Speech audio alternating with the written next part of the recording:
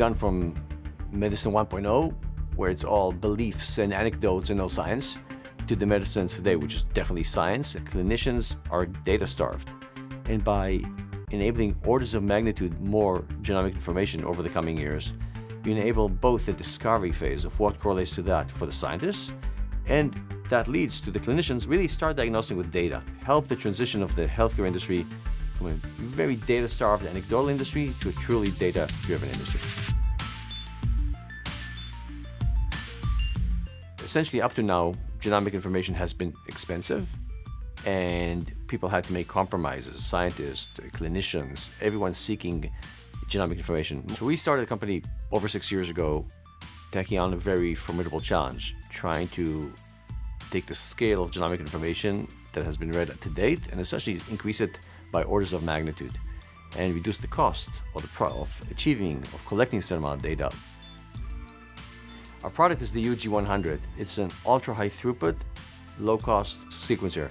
And now that we've finished dotting our I's and crossing the T's and having the product really ready to roll, we're about to launch it to a broader audience of users.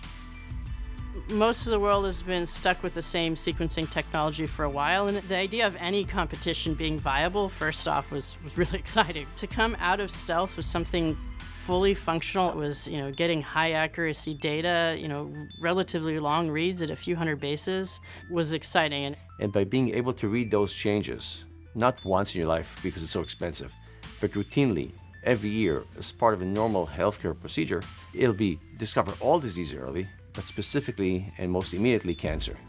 We want to have an architecture that can start a $100 genome and drive lower and lower and lower for many years. Bringing that all together is very, very complex. I think everyone here wakes up in the morning with the feeling that they can make a difference. I think it's clear that this company has already changed the industry in some ways. I think this industry will keep pushing forward and making this technology affordable for people around the world. It's cool that they were able to stay so secret and then come out when they had this real data from customer sites that they could talk about. The next step is not to read my DNA once, is to read my DNA annually as part of my annual health check.